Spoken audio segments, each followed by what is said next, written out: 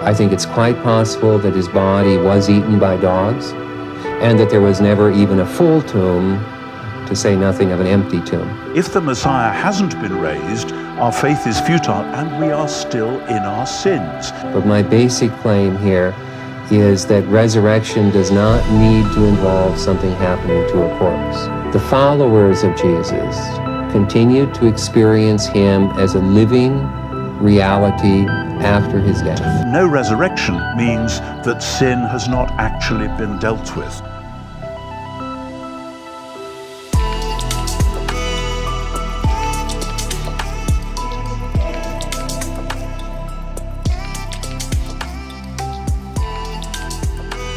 Good day, my Christian friends. I'm Dr. Frederick Mulder. Welcome back to Evangelical Platform, a ministry dedicated to preserving the gospel in a complex, messy, postmodern world.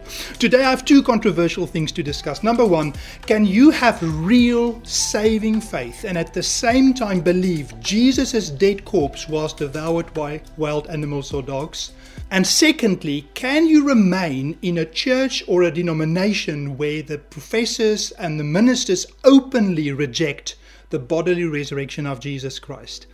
Now, to answer this, I'm focusing today on Tom Wright. I studied under Tom Wright at Durham University. I've learned a ton from him. I've got so many of his books. But today's going to be a very difficult program for me to make because I really appreciate his scholarship and I've learned so much from him. But on this particular issue, he was incredibly disappointing for me. His friendship with Marcus Borg, they studied together at Oxford. And in personal correspondence and also in public, he said that Borg, although they disagree substantially on the resurrection, he is a Christian and he has real faith. And the question therefore is, can you have real faith and believe the tomb of Jesus wasn't empty? Let's read a verse that I discussed with Tom Wright, and that's from Romans chapter 10, verse 9. And this is what it says. If you confess with your mouth Jesus is Lord and believe in your heart that God raised him from the dead, you will be saved. So saving faith must be belief in the resurrection of Jesus. But is this the bodily resurrection? And to get that answer in the same book in Romans, if we go to Romans chapter 8, verse 9 and 10, this is what it says. If anyone does not have the Spirit of Christ, he does not belong to Christ. But if Christ is in you, your body is dead because of sin, yet your spirit is alive because of righteousness. And if the Spirit of him who raised Jesus from the dead is living in you, he who raised Christ from the dead will also give life to your mortal body. The Greek is thnetasomata, your body, through the Spirit who lives in you. So in Romans, it's bodily resurrection that is of necessity for saving faith.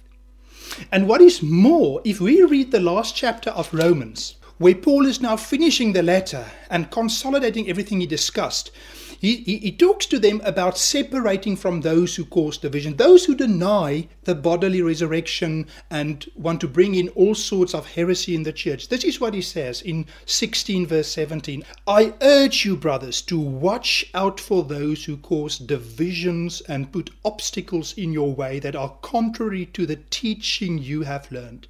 And now he says this, keep away from them. We should not be in fellowship with them. We should not have Holy Communion with him. Tom Wright said that he had Holy Communion with Marcus Borg. Now, there is a crucial distinction, of course. Unbelievers sharing the gospel on the public platforms, Acts 17 at the Areopagus, where the Epicureans and the Stoics were. Paul shared the gospel there. He called them up to repentance. They laughed him out. So there is a place to have a dialogue with skeptics like Wright and others have done in the past. But the question is, can we be in fellowship with those who claim to know Christ?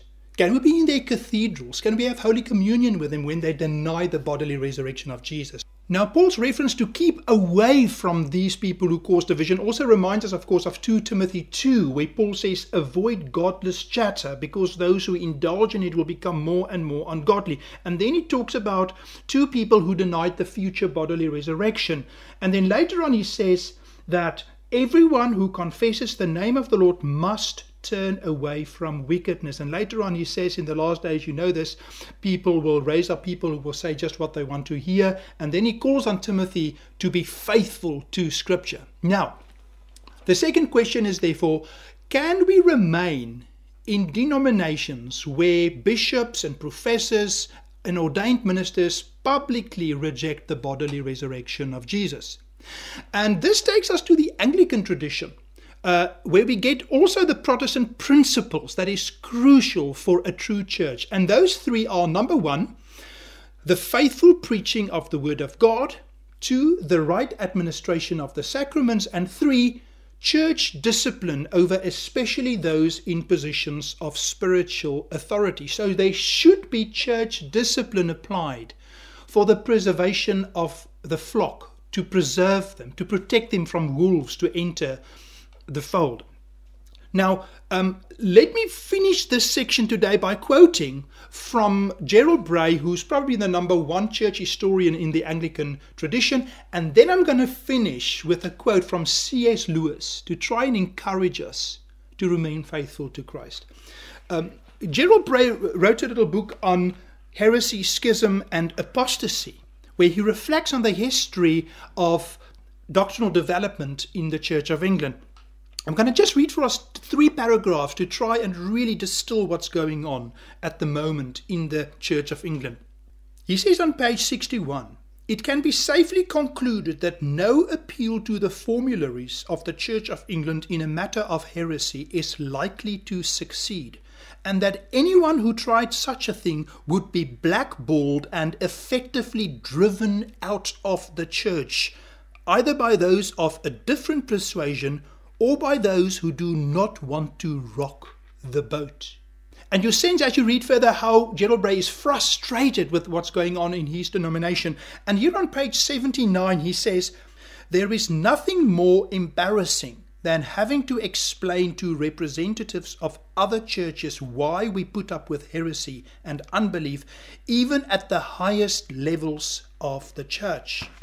And listen now here, he talks about the bodily resurrection on page 84 and what it takes to be ordained in the Church of England today. Listen to what he says. It would be hard to find anyone who has been denied ordination for failing to believe in the bodily resurrection of Jesus. But many ordinands can testify to the problems they have had with their bishops when they have refused to wear a stole, as if the piece of cloth around their necks was more important than those left behind in the empty tomb! Exclamation mark. And now I want to finish with a quote from C.S. Lewis. In 1959, Lewis gave a very important talk at Westcott House, a very liberal Anglo-Catholic college in Cambridge. And he was very concerned about theological liberals at the time who denied the resurrection and so forth. And he finishes his paper talking about how he used to be an atheist and then he became a Christian and he believes in the resurrection and that he believes much more than the bishops of his own church. And this is how he finishes. Missionaries to the priests of one's own church is an embarrassing role. Remember, Gerald Bray also spoke about being embarrassed. Here you have C.S. Lewis, more than 50 years earlier, talking about embarrassment as well. Though I have a horrid feeling that if such mission work is not soon undertaken, the future history of the Church of England is likely to be short. C.S. Lewis, who was embarrassed about his own church and having to spread the gospel among bishops in the 1960s. My friends, the tomb is empty. Christ is risen. There is hope for the future. Can I encourage you to join a church where your preachers, where your professors believe in the bodily resurrection and empty tomb of Christ, and that you will not compromise for whatever reason and stay in a church where that core foundational truth of the Christian faith is compromised. Can I encourage you to stand firm? Because as 1 Corinthians 15 verse 58 says, let nothing move you. Always give yourselves fully to the work of the Lord, because you know that your labor in the Lord is not in vain, because the tomb is empty. Christ is risen. May the Lord Jesus Christ bless you, and thank you for watching today. Goodbye.